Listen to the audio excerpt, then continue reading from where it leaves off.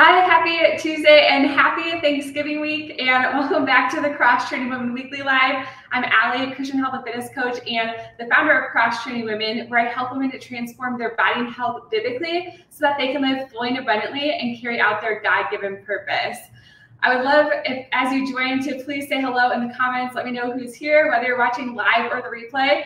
And I would love to hear, what are you looking forward to most this Thanksgiving? Let me know in the comments. Well, in today's video, I'm going to be sharing an easy on-the-go apple overnight oat recipe with you. I love oatmeal. I have it every single morning for breakfast. It's so easy and quick to make. It's delicious and it's extremely healthy. So what's not to love? But normally when I make it and I'm at home, I make it hot. I just heat it up in the microwave. But whenever I'm on the go, if I'm traveling, whether it's by plane or by car, or even if I'm going on a hike, instead, I make overnight oats, and overnight oats are essentially the same thing. They're just as easy and quick and delicious and nutritious, but the bonus is you can make it ahead of time and take it with you on the go and eat it cold.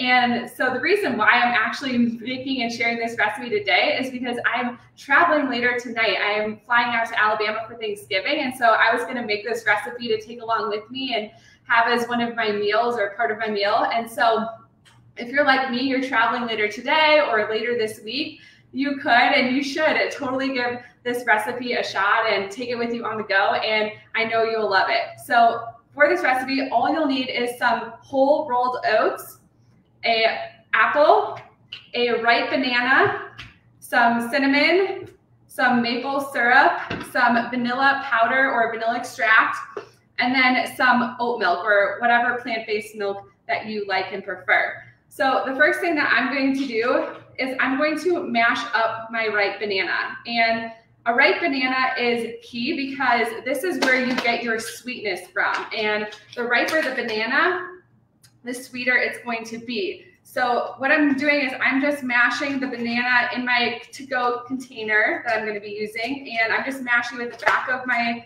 fork. I'm mashing it thoroughly so that way I can incorporate it well into the whole mixture. So I just mash it up. And then the next thing that I'm going to do is I'm going to add my oats. So I'm going to add a half a cup of oats. Sometimes I use 3/4 a cup. Sometimes I use a whole cup. It just kind of depends on the situation and what other food I have along, things like that. And then I'm going to add half a cup of oat milk. So I like to do about a 1-to-1 ratio. And then I'm going to add my cinnamon, and I don't measure for that. I just sprinkle it on. And in fact, I kind of more so pour it on because I love cinnamon. So you can add as much cinnamon as you want. You could also even add some pumpkin spice or add some nutmeg or ginger powder if you like some of those spices. And then I'm going to add in my maple syrup. I'm just going to eyeball it. I'm going to eyeball about a tablespoon. And this is honestly optional. It's going to give it more sweetness, so it's going to taste more like a treat or dessert. You could also use something like date syrup if you prefer that, or even dates. And I think might have gotten a little bit more than a tablespoon. And then I'm going to add in my vanilla powder. So I'm going to add in about 1/4 of a teaspoon of vanilla powder. Now, if you don't have vanilla powder, like I said, you can use vanilla extract and just use about a teaspoon of that. And honestly, that's optional too, but it definitely does give it a really nice flavor. So I like to do that. Now I'm just gonna mix everything thoroughly together. Okay, and then the last thing I'm gonna do is I'm gonna dice up my apple. So this one is actually a pretty small apple. You can use a small apple, medium, whatever you like. This is a Honeycrisp, but whatever type of apple you like, you could use. And I'm just cutting it up, and I'm going to dice it into just little chunks. So super quick and easy to do this. And then I'm just going to throw this on top. And then I'm just going to mix that in all together. Now, when you let this sit then overnight, or even just for an hour or two, you can put it in your fridge.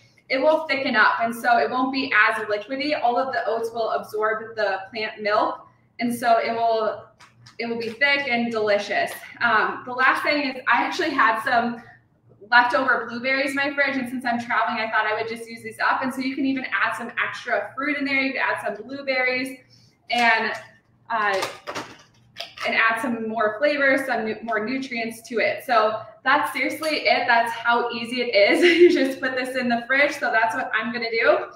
And then later tonight when I'm traveling, I'm gonna pull it out and put it in my backpack, and I'll have it on the plane. So let me know if you like this recipe, if you're gonna give this recipe a shot, or if you're traveling this week and this is something that you wanna try to make. Let me know in the comments, and let me know when you do try it, how you like it. But I hope you have a great Thanksgiving. I hope you have safe travels if you're traveling. And yeah, I will see you guys back here next Tuesday. Hope you have a great rest of your day. Bye.